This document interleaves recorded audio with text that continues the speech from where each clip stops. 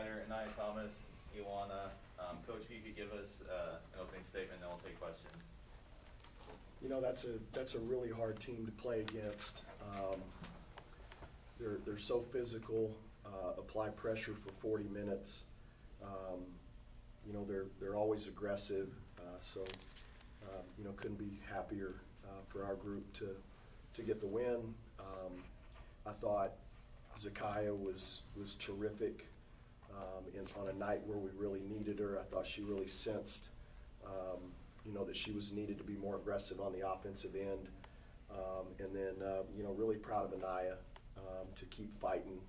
And she came off the bench tonight and really provided a spark and I thought made some really timely plays. Brandon, again, 2 times in 2 games. Can you provide an update on Holly's condition and how she's doing? She's fine. I think initial feedback is just dehydrated, so they got her back and got her fluids but she was in the locker room after the game and is out with her parents now. Was that you she was leaning on? Yes. Yeah. Okay. I could tell that she wasn't right, and just looking in her eyes when she came off, and then you know, she just kind of crumpled. Looking at Zakaya's performance, 25 points is 1 shy of a career high. How much did she really need that, and how much has she been a catalyst for what you guys have been doing the last 6 games now? Well, I think she's been really steady. Obviously, she leads our team in minutes. You know, she's got a mouthful of stitches. You know, and I thought just responded, you know, really well. And then Aniya comes in and steps up, really kind of in Holly's absence, not the same role necessarily, but you know, kind of filled one today. How good was that to see?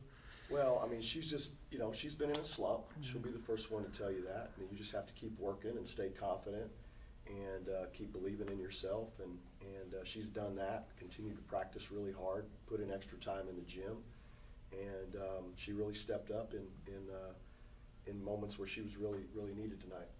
Aniya, how does that feel when you have a performance like that, given what you've been going through? It actually feels great because, you know, going through that little slump, I was like down on myself a lot and I just wasn't like there. So when I got in the game, I wasn't as aggressive as I usually am on offense and defense. But I've been working and got in the gym, and then I had to come out today because of Holly's absence. So everybody else had to step up and take over the minutes and do what they had to do. I know this game has just ended, but what can this do for you now as you guys go into this meaty stretch here where you're playing well and getting confidence? Yeah. Hopefully I just keep being a good teammate and just be consistent lately and just stay believing in myself and believing in my teammates and then continue to believe in me as well. Ioanna, you all were really aggressive on the boards and made that attacking the rim and being aggressive, rebounding early on, set that tone really the first couple minutes against a big team like that. How important was that for you to let them know that, you know, you were going to be there and that was going to be what you want to do today? I mean, it was a really tough game since the very first minute, but my coach told me just keep being aggressive, keep working out. It will pay off, and just stay aggressive, and that's it. Coach, you guys have won 6 straight now with 5 games left in the regular season. What's your message to the team to kind of keep that play out as you head into the Big 12 conference play?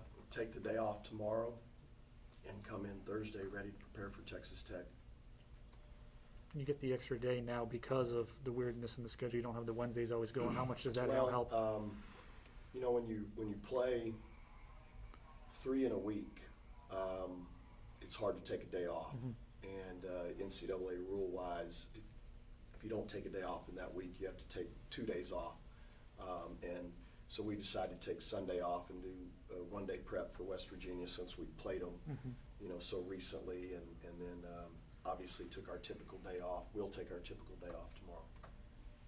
Coach, you mentioned Zakaya's aggressiveness earlier. Is that what impressed you most with her performance tonight? You know, I thought she guarded really well. I think, you know, she just did a great job of attacking the pressure and finished around the rim, whether it was through contact or, you know, over length, and just did a really good job of finishing plays. Coach, is it confidence that's built the winning streak, or is it the winning streak that has instilled the confidence? You know, I think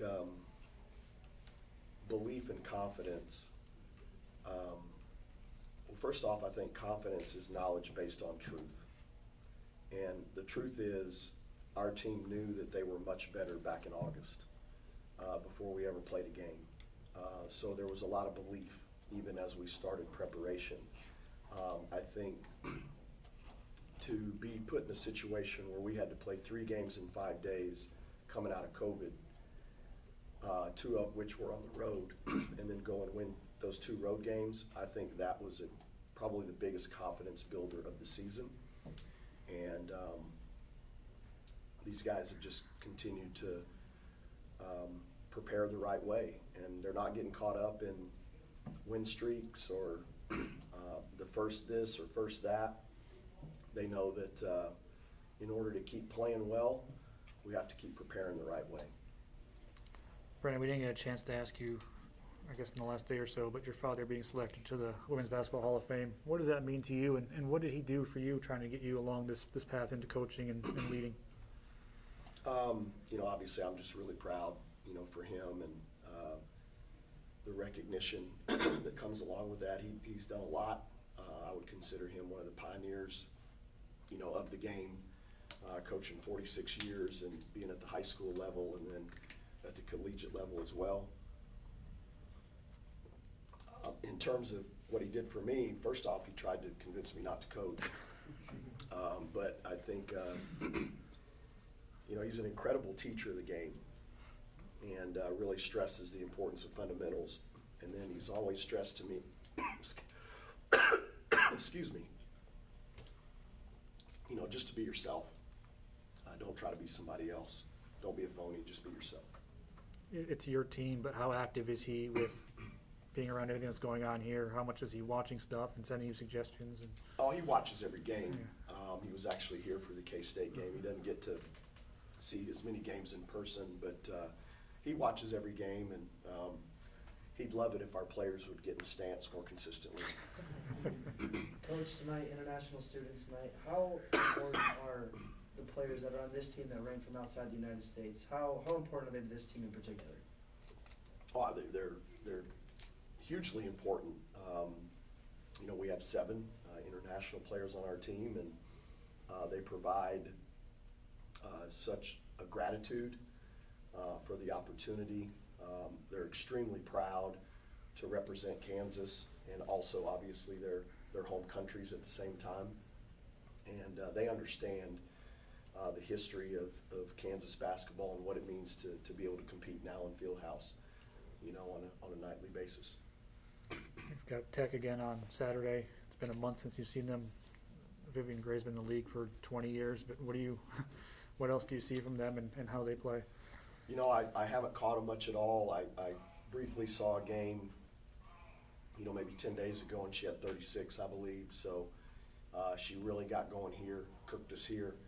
You know, we'll watch them play tomorrow night and obviously put together a plan when we bring the team back. But she's a big focal point and is a terrific player. Coach, Right. can I get one? Sorry, that's from the station. You're not ranked yet. How do you guys feel about that? Are you concerned about the rankings? No, we haven't even talked about it. You know, at this point in the year, our focus is a lot more on doing enough to get in the tournament, and then when we feel like we've done enough to get in the tournament, then it's about trying to play well enough to get the best seed possible. We could care less about, you know, polls.